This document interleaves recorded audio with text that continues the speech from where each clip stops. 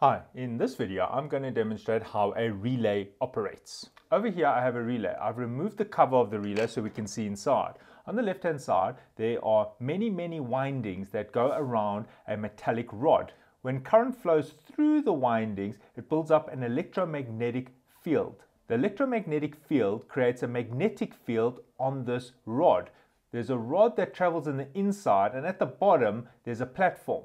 When we energize the relay, a magnetic field is created, and what it does is it attracts that platform to the rod. Over here I have a DC bench supply and it's been set to about 24 volts. The output of the bench supply is now connected to the relay. So that means I have about 24 volts between this crocodile lead and this crocodile lead. Notice that when I put the crocodile lead on the other terminal of the relay will energize. The reason why I've chosen 24 volts is this is a 24 volt relay. Some relays require only 12 volts. While other relays require an AC voltage. For example, this relay requires a 220 volt input in order to activate the relay. Now this relay operates at 24 volts, so when I attach the lead here, you can see how that electromagnet is activating and therefore magnetizing the coil, creating a magnetic field and attracting the platform to that rod.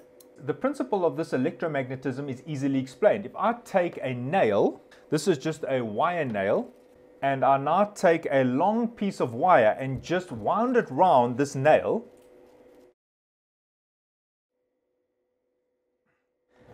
and if I connect the power supply directly to this nail like I had with the relay, right, I've built an elementary electromagnet, and notice that the electromagnet is not functional at the moment because the supply is not connected. When I connect the supply, current is now flowing in the coil, building up a magnetic field, creating a magnetic attraction between that point, and watch me lift up the screwdriver.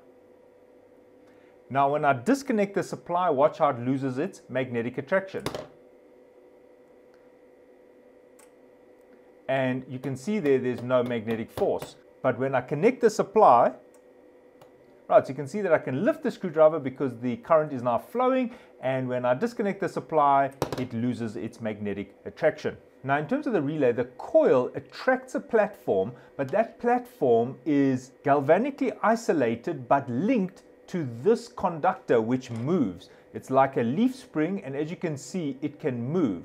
To maintain the galvanic isolation, you can see they've used a piece of wood between the contact and the relay, the coil side, and that's what maintains that galvanic isolation. On other relays, they use plastic pieces, anything that does not conduct electricity. So that piece of wood transfers the magnetic force onto the contact. It can short out terminals, so it can make a short circuit there, or it can open a circuit, right? If you look on the top, these two contacts are touching each other, a short circuit, but when I move this contactor to the other side, you can see that I'm actually opening a circuit. So I'm opening this circuit and shorting out that circuit. This is called a single pole double throw relay. Some relays only act as a switch. For example, if you have a look at this relay, we can see there are only two contacts here, 1 and 2. So it's an open circuit, but when the relay activates, it becomes a closed circuit between those two contacts.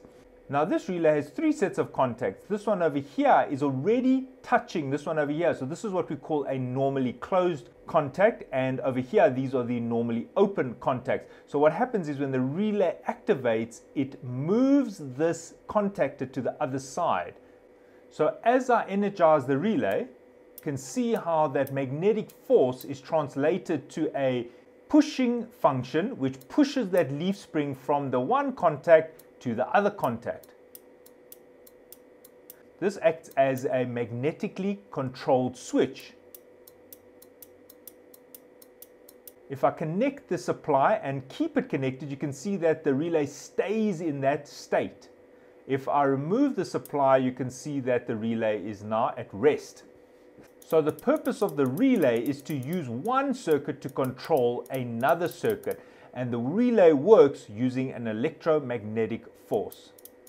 Now over here I have a multimeter and it's got these leads. I'm going to set it to continuity. That means that if I measure across the leads, it's a short circuit. The meter makes that buzzing sound and you can see it says 0 here. When I disconnect the leads, you can see it's an open circuit. So if I take my leads and I connect them to my relay, the meter is showing a short circuit because these two contacts are closed.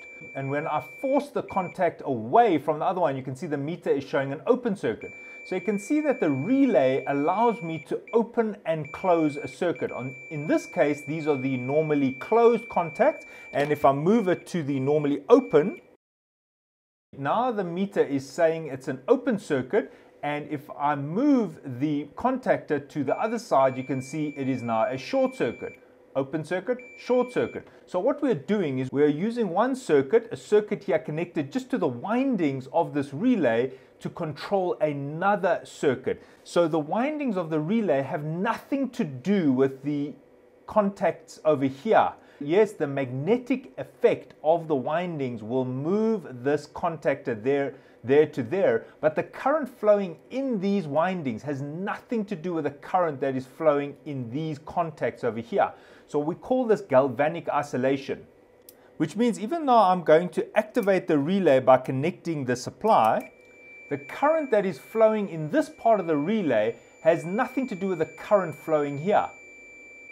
And if we have a look at the underside, you can see that the current coming in here to activate the coil is isolated from these contactors over here. So I could connect my own supply to this side. I could have a siren, a speaker, anything on this side, which is totally separate from this side. Now there are many different types of relays. For example, you have the single pole, single throw relay, which just acts as an open or closed switch. So when the relay activates, it closes the switch. When the relay is de-energized, it opens the switch, and that is all. This relay, which I was showing you, has 3 contacts. You can see that when the relay is at rest, 2 contacts are closed, and when we energize the relay, this link moves and these 2 contacts would be closed. Now over here we can see we've got even more contacts, and over here we've got many contacts. So there are many different types of relays with different poles. For example, over here I've got a relay with the coil wires over here, but look at the contactor wires. We've got 4, 8, 12 terminals. So this is a quad pole, quad throw relay. But the principle of operation is the same. If I energize the coil over here with a supply, the contactors will shift. So while relays come in all sorts of sizes and packages, the principle of operation remains the same. Right, just a quick practical demonstration of how a relay works. I have a 230 volt light here. There's the globe. It is connected to a relay, and the other side is connected to a plug. This plug will be plugged into the mains, and I will be getting a 230 volts across these terminals here. I have a relay over here. The relay will be connected to this little battery. This little battery is only a 12 volt DC battery, while on the other side of the relay, this is the AC circuit, and that will be allowing AC current to flow and activate and power up my light. I'm going to connect a multimeter here to show you the voltage. Right, I've connected a multimeter. There's my live, there's my neutral. It's currently unplugged, so I'm getting 0 volts. Now, when doing these type of circuits, please use Vero board or a circuit board or even a training board such as a breadboard like this. But in this video, I'm just showing it to you on the desk so that you can see the wires. You can actually see what connected where, but this is not a safe way of doing it. So I'm connecting a meter. I've got my meter here, and I'm going to plug in the supply now, and you'll see the meter is showing 230 volts. Right, my light is currently off, and watch what happens when I connect my 12 volt little battery to my relay terminals. So as I energize the coil, the relay operates, and there I'm using a DC circuit to control an AC circuit. There you can see this is my DC 12 volt little battery here, but I'm controlling a 228 volt AC circuit. The DC circuit, as I said, on this side has nothing to do with the AC circuit. The AC circuit has nothing to do with the DC circuit. They are isolated from each other. This is a controlled electromechanical switch. Thanks for watching, and cheers.